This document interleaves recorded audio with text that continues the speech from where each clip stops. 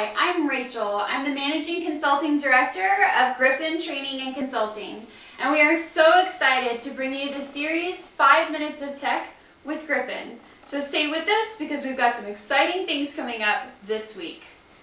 This week on 5 Minutes of Tech with Gryphon, we'll be discussing what makes your computer go super fast.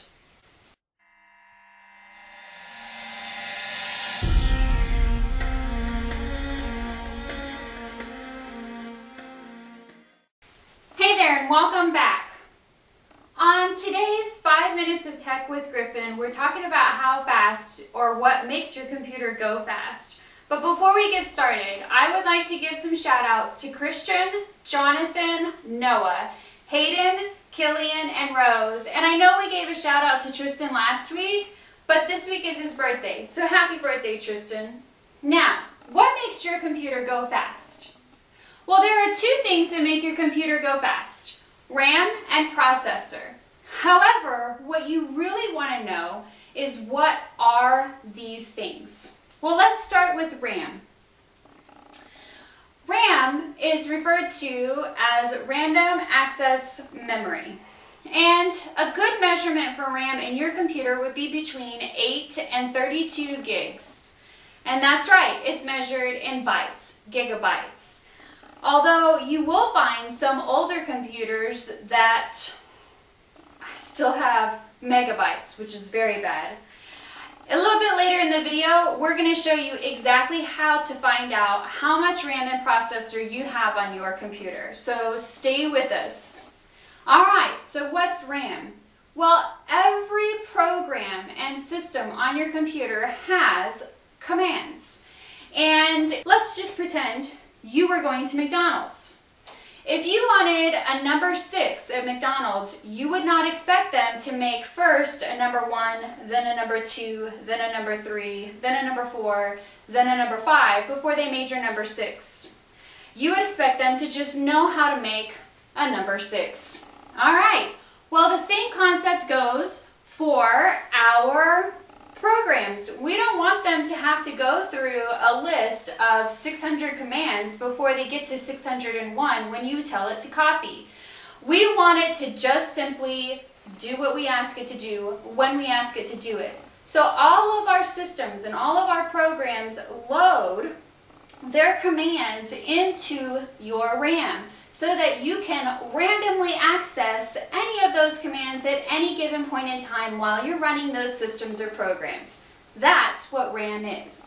And because our programs are getting bigger and more sophisticated, and you as a consumer are expecting them to do more today, the list of commands grows ever larger, which is why it's important that you continue to make sure that you have an appropriate amount of RAM on your computer. And like I said, today that's between 8 and 32 gigabytes, depending on what it is that you do. You will often see RAM on stickers for computers that you purchase mentioned as memory. So if you go to buy a computer and on the sticker it says memory and then it says 16 GB, that is what we're talking about. We're talking about random access memory. Alright, so now, what is your processor? Well, your processor is what processes those commands. Therefore, your processor is measured in hertz because it's a frequency thing. So it has to take the command from you, it has to go get the command, and then it has to execute it. So that's a frequency thing, back and forth. It's measured in hertz. Processors have cores. So there are still computers out there with single core processors, although we don't recommend them at Gryphon Training and Consulting. Dual core processors are also rapidly becoming a thing of the past. So a processor is measured in hertz, usually it's measured in gigahertz, or still some older computers will be measured in megahertz. A processor's cores means that it can double or triple or quadruple or even 6 times or 8 times as many processes, do 6 times or 8 times as many processes all at once. Whew, that's a mouthful. Alright, so just like like with your car, the more cylinders, the better. And there is no such thing as efficiency or fuel efficiency when it comes to a computer. You just want that thing to be as big, bad, and beefy as humanly possible. So if you were shopping for a car and you didn't care about your environment, you would have as many cylinders as possible. When it comes to processors, 4 cores is what we recommend to start with. 6 to 8 cores is obviously better, and the more hertz, the better.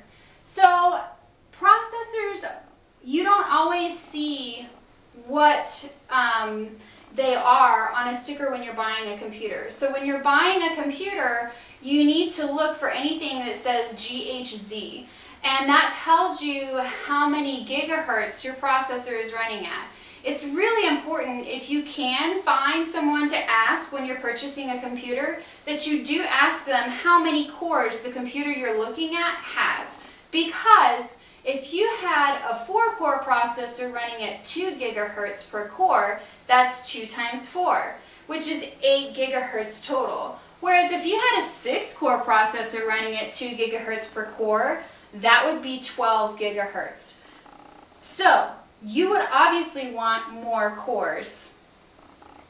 In conclusion, your RAM and processor work together because your RAM stores commands and allows them to be randomly accessed, and your processor is what goes back and forth between you and the commands themselves to make those things happen. So even if you have a lot of RAM, it doesn't mean that your computer is going to be fast. You need an excellent processor. However, if you have an excellent processor and you don't have very much RAM, then guess what?